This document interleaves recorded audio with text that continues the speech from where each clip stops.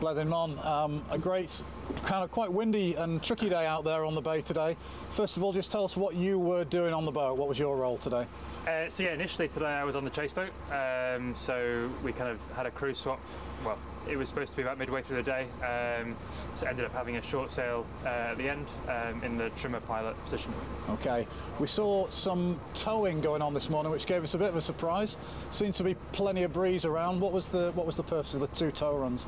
Yeah, so we're still trying to gather some data for the designers, and there's some quite specific tests that they want to do under tow. So that was the aim initially.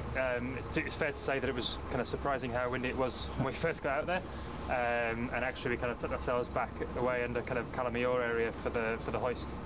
The hoist happened pretty quickly, and then the boat seemed a bit unstable on the side tow. Is that just one of the characteristics of these boats? Yeah, for sure. It's a kind of a tricky moment there with the side tow. It's quite shifty as well, and yeah, the boat's quite tippy, so we try and spend as little time as possible in that situation, but yeah, it got a bit fruity at times. Now, we noticed today that you had what we presume is your windier weather mainsail up, the M21.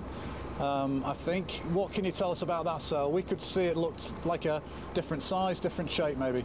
Yeah, so smaller mainsail. Obviously first time, well, we hoisted it the other day for a fit check, and it was the first time sailing with it today, so that was quite positive. Obviously we'll have a look at the shots of it this evening and see where we go from there. We also saw you doing quite a lot of manoeuvres out on the bay, plenty of foiling tacks, plenty of foiling jibes. Yeah. Did you have a tally of them in your head? No, I'm not sure where we're up to now, but it was nice to kind of throw the boat around some corners. The designers are giving us a bit of free rein there now, so that was nice to kind of get grips with that, and really to push the boat up range in the true wind speed range.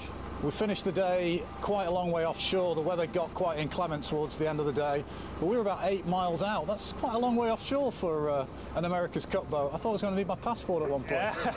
Yeah, no, we did get quite a long way out in the bay. Some kind of pretty bad weather was coming in over Palma, and we kind of had the call to drop sails and tow home and keep everything safe. Give me your feeling for the day. Was it a successful day for you guys? Yeah, I think everybody's pretty positive after today. We've got some kind of good upwind, downwind segments to kind of check in on. Again, new mainsail will be good to check in on. And as you say, the manoeuvres will be good to kind of have a look and see where we can improve those. That's great, Bleddyn. Thanks so much. Perfect, thank you.